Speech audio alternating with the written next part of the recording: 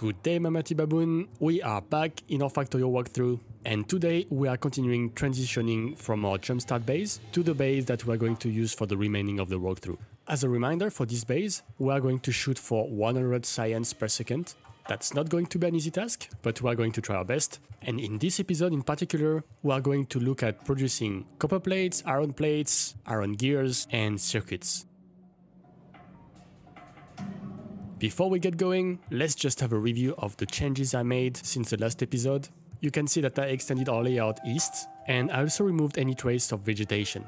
And if you are struggling with that, if you think it really takes too much time for you to clear trees, now that we have finished military, let me show you how to do that in a very simple way. Instead of manually harvesting trees, you can simply build grenades and use that to clear trees. It's much more efficient, and yes, we don't get wood that way, but anyway, at that stage of the game, we are not going to use much wood anymore. So don't worry about that. Alright, so let's get going. As you can see, I already prepared 2 lanes of each ore, and we are going to start with iron. So let's take these 2 lanes, and let's bring them to the north of our base.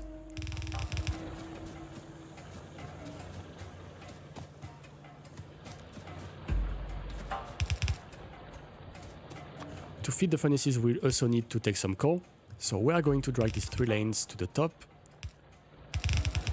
Something that I also did and that you will see when nights come by is that I added lamps through the base. You don't have to do that if you're not bothered by the darkness in the night. I just prefer to have more light in our base. And finally, the last thing that I did is that I greatly increased our iron and copper mining production so that it can support the smelting setup that we are going to build. And here we are not going to reinvent the wheel. What we are going to do is we are going to use exactly the same design as we used previously, and we are going to scale it up. So let's take the recipe, press R to rotate it, and here the coal is coming from the left, not the right, so let's press F to flip it, and let's place it here. If you remember, we have 4 lanes of iron plates on our bus, so I'm going to place 4 setups side by side, and the goal is going to have each one take a full belt of iron ore. At that stage of the game, I'm just going to build 1, because we don't need that much iron, but as we go at some point, we are going to build the other ones too. So how much furnaces do we need to place so that the setup can take 1 full belt of iron ore? Let's calculate. Yellow belts can move up to 15 items per second, and each furnace is going to produce 0.313 plates per second. And if we divide 15 by 0.313, we roughly get 48 furnaces. So what that means is if we want to produce a full belt of iron plates, we need to place 48 furnaces or 24 furnaces on each column. So let's copy the furnaces, and we are going to paste until we have 48 of them. So we already have 8, 16, 24, 32, 40, and 48. And now let's assemble everything. We first start with the furnaces. I already prepared a bunch of them. So it's going to consume 1 belt and output 1 belt. In other words, the amount of resource consumed is the same as the amount of resources produced. Let's drag the belts.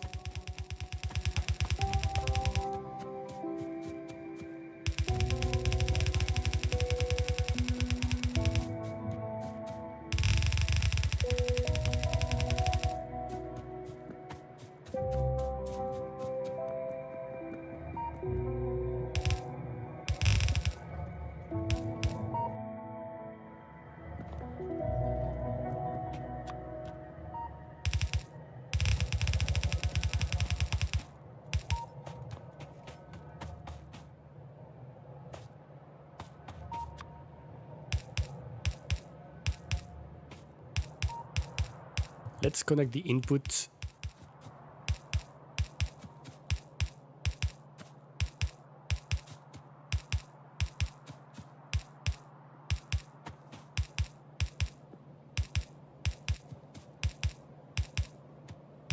Let's now put the inserters. You will need a lot of them.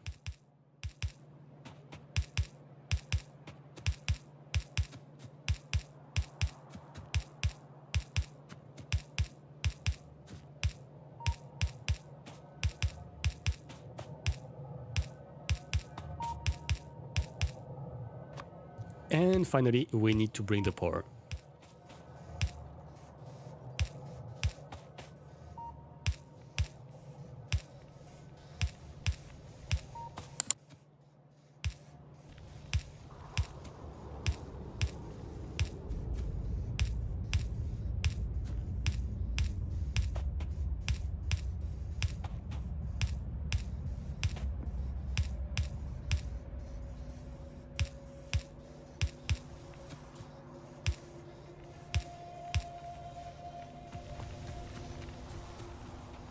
Great, seems to work well.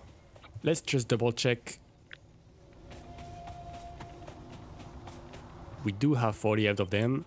And now let's paste the design. Great. So that's going to be the 4 lanes of iron plates. And what we need to do is just after the smelters, we are going to balance all the lanes. To do that, we are going to reuse the input and output balancer that I showed you in the last episode. Oops, no, that's not in the right place.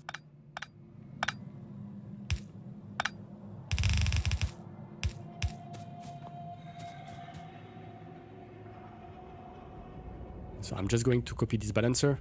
If you are curious why we put a balancer just after the smelters, it's so that, let's say for example that one of the 4 belts of smelter have a supply issue, then you will be producing less plates on one side. And if you don't balance that out, that's going to cause issue further down the line, where some of the things you produce from copper plates are not going to be producing anymore at all. Whereas if you balance things, even if you have some issues on one lane, you are still going to produce less iron plates, right? However, the production decrease is going to be average on the 4 lanes, and that's going to cause much less trouble. And that's for the input, but it's the same thing for the output. If further down the line on the base, assemblers draw more on one belt than the other, things are still going to be averaged out here. Alright, let's drag the belts down to the bus. And you can see here that we are producing 1 full belt. I find that very satisfying. Alright, let's continue. And we are going to plug that to the bus. And when it's going to be plugged in, we are going to remove the lane that we had from the jumpstart base.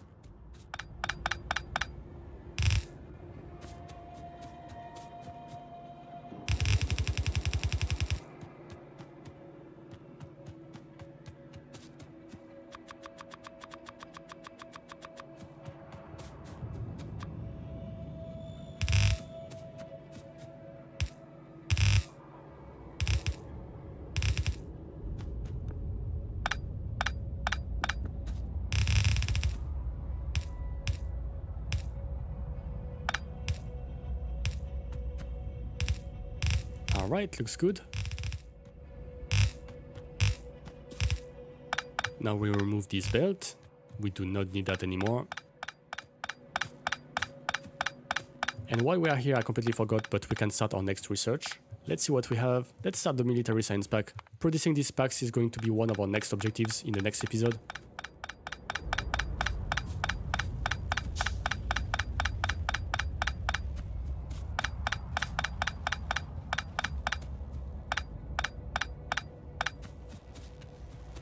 Okay, just to clean things up, let me remove these underground belts here. And now that we have finished with iron, let's do the same thing, but with copper. So same thing, we have the 2 lanes here. I'm going to drag them to the south.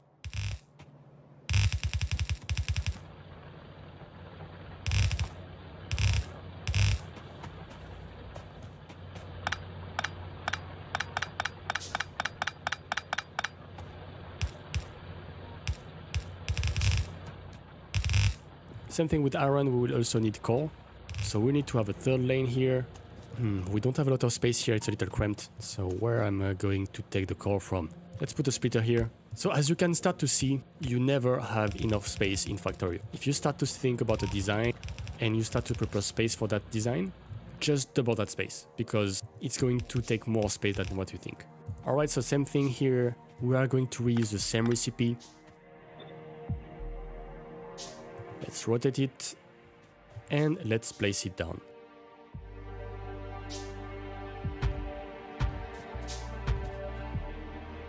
Okay.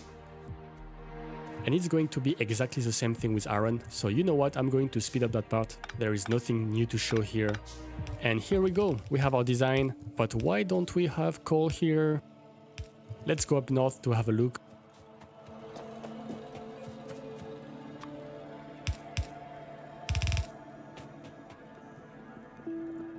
Okay, I just forgot to link up the 2 belts. Now we should be fine. So let's wait for the coal and we will see if it starts to produce copper plates. Meanwhile, what we can do is same thing with iron. We are going to put a balancer just out of the smelters. Same design, same thing. And we have cliffs just north, but we should have enough space to build the balancer. Unfortunately, we will need to work around cliffs at the moment, so you cannot build on top of them, you cannot place any components on top of them. So you either need to go around them, or in our case, to bring back the copper plates to the bus, we are going to place underground belts. Later in the game, we are going to unlock some new components that will let us remove the cliffs. I can't wait to have that, but that's going to be in a while.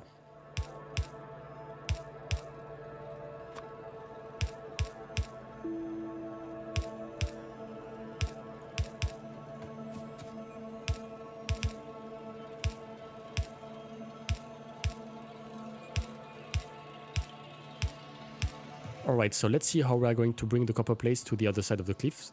So we need to find horizontal cliffs. You can see if they are placed diagonally like that, we cannot place underground belts. So I can place one here, then one there, and then that should be fine. We can put 3 side by side here. And then north, let's just put 4th lane here so that it's aligned with the balancer, and let's connect everything.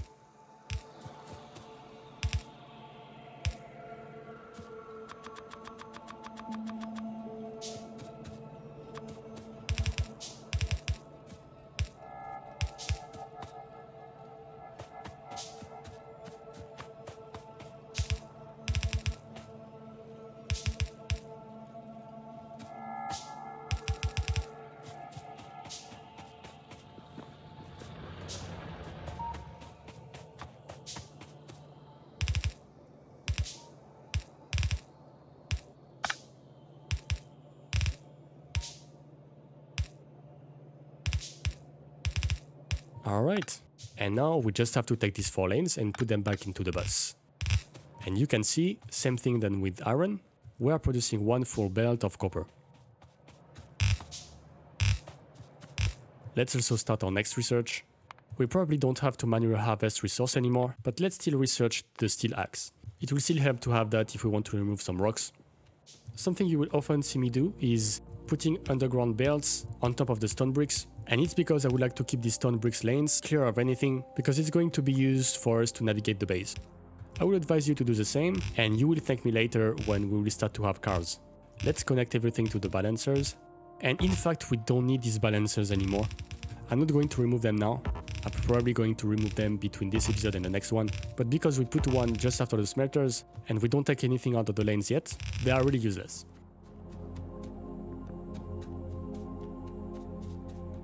Alright, with iron and copper smelting out of the way, we can start our next step, and it's going to be producing iron gears. So same thing with the smelting, we are going to look at a setup that can produce 1 belt of iron gear. Producing iron gears is very easy, we just need iron plates. So we will have 1 lane here that will bring plates. We will have assemblers there. And then we will have 1 belt that take the gears back to the bus.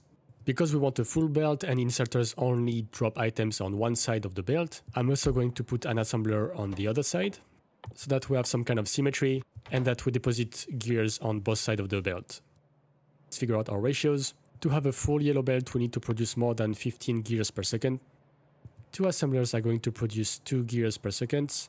So if we divide 15 by 2, of course we get 7.5. So to have 1 full belt, what we're going to do, we are going to round up to 8 assemblers. So it's going to be 8 on each column. So in total it's going to be 16. Let's start to put 8 here. And then let's copy that part and paste it on the other side. So I know for some people this is going to be controversial. I mean, putting gears on the bus. Because they are so easy to produce, a lot of people just prefer to produce them on the spot when they need them. And I think that putting gears on the bus is just going to waste space and make things more complicated. And hey, they are probably right. It's probably more optimized to not put the gears on the bus. But you know, when you play Factorio, there is not one right way. Everybody should play the game as they want. And I like to put gears on the bus, so that's what I'm going to do.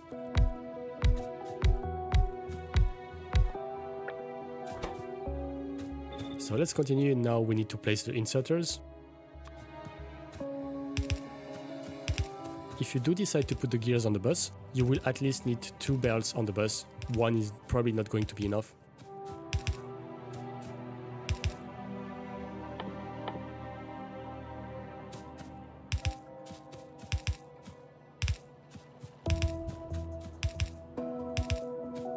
And finally, we just need to put power.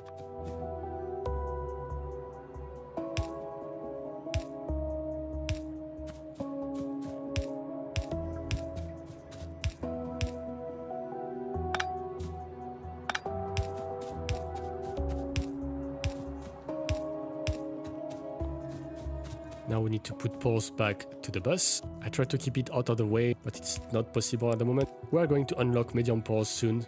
They have a bigger reach, and so we are going to replace that later.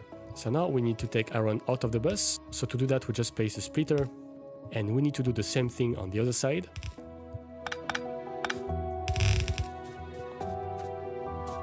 And you can already see that we have a problem. Can you see it? The inserters that we are using are too slow. They cannot keep up with the assemblers. So to solve that issue, you already know what to do, right? Yep, we need to use fast inserters. You can see the rotation speed is 864 degrees per second. I think it's more than 2 times the rotational speed of the inserters. So while you are producing them, let's connect the other belt. I don't want to take the plates from the same belt on the bus. I'm going to take it from the second one. And this is to not completely dry up the first one. So to do that, it's not too complicated. You can just put an underground belt and put the splitters just after. And we have iron plates for the other side of the assemblers. Alright, now we have a few fast inserters. So let's replace the inserters with them. And let's have a look to see if they can keep up. That's much better, right? Okay, and now what we need to do is take back the gears back to the bus.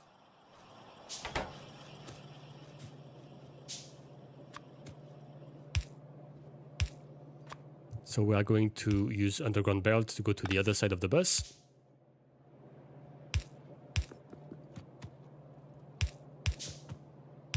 We are going to keep 2 spaces between the copper plates and the gears. And we now have the gears on the bus. Let's finish to drag the belt. And now, as we said, we are going to need 2 belts of gears. So because we have some space behind, what I'm going to do, I'm just going to copy that and paste it here. I think it's a little too close. Let's place it up north.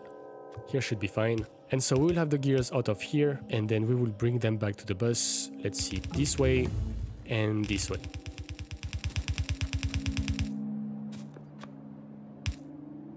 Here there is a splitter. That's not ideal. Let's bring it back to the bus just 1 tile west. That's a little better.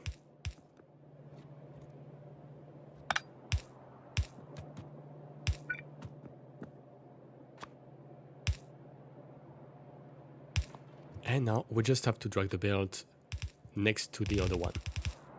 We then place a splitter. This is to balance between the 2 lanes. And that's it. We have our gears. And I think it should be enough for most of the walkthrough. Let's continue to drag the gears. Alright. And now we are ready for the next step, and it's going to be producing green circuits. So it's going to be the same thing. We want to make a design that can output 1 full yellow belt of green circuits. And as a reminder, for green circuit, what we will need copper plates to produce copper cables. We produce copper cables on the spot because it's just more efficient. And so we place 1 belt here to take the copper plates, and then we'll have 3 assemblers to produce the copper cables. And then they will direct feed the copper cables into 2 assemblers that will produce green circuits. And you might wonder why we put 3 copper cables and 2 green circuits. It's just the best ratio.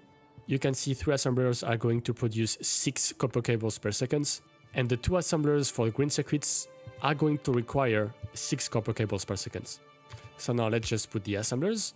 So here's the specificity is that the copper cable assembler in the middle is going to direct feed both of the green circuits assemblers.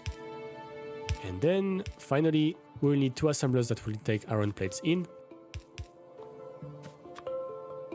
This belt will take circuits out. Then we'll have 2 belts to take iron plates in. We then need long inserters to take circuits back to the belt. We have 2 belts for iron plates. We are going to use exactly the same design, flip it and put it on the other side. So now let's start to connect the inputs. I first place the underground belts. Then that's going to be the one that take the circuits back.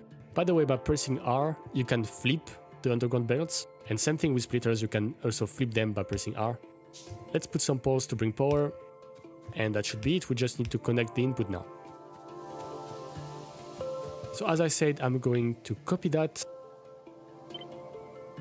flip it, and place it on the other side. Great, let's assemble it.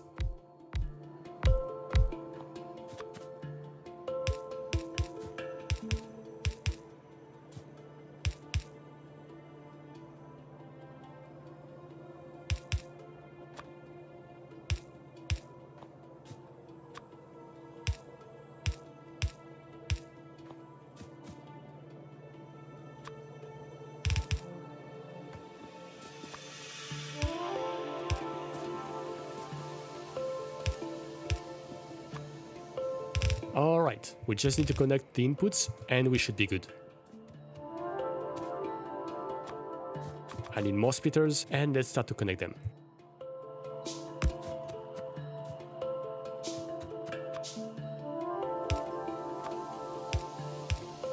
The lamp and the pole is in the middle, let's remove them.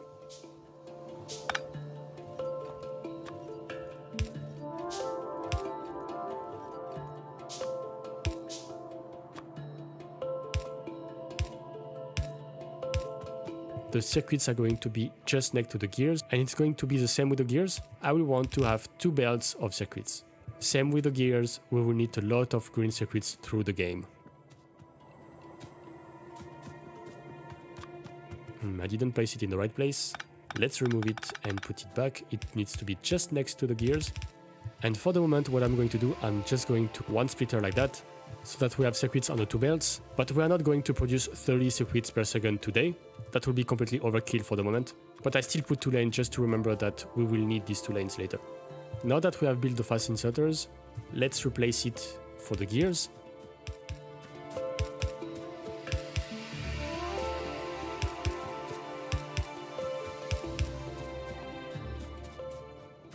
And wait a moment, what did I do? Your French Baboon is completely brain dead today. That's not the lane for the copper plates, that's the lane for the iron plates. So let's remove the copper and let's replace it with iron. So we already draw gears from the first and second belt. So here what I'm going to do is take it from the third belt. Let's put some underground belts.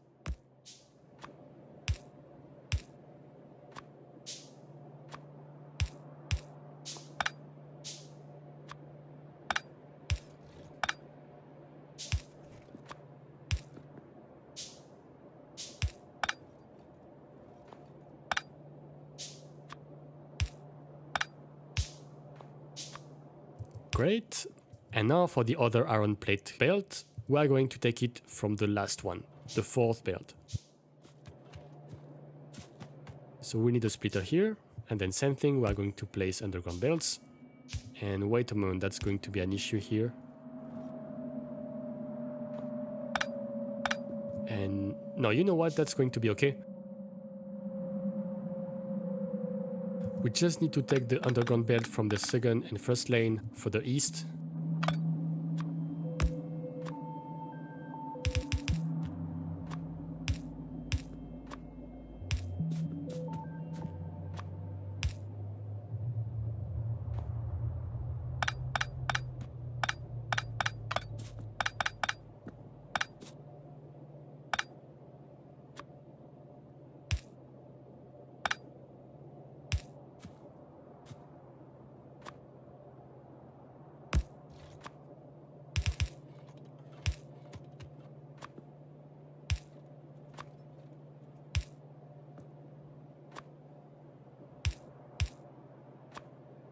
Great, now we have iron on the other side.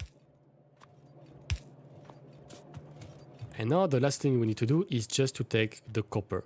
We are going to take it from the first belt here.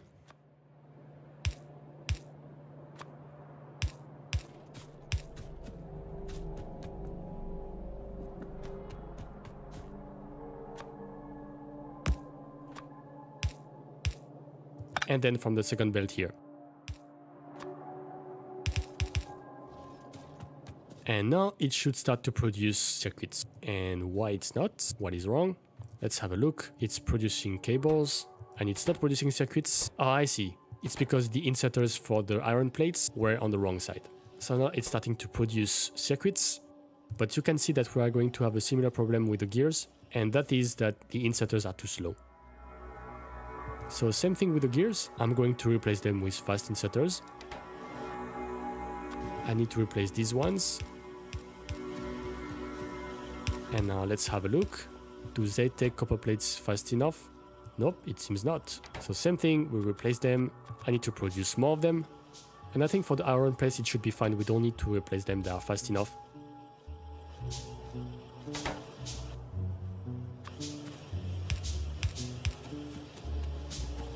Okay, now we should be fine.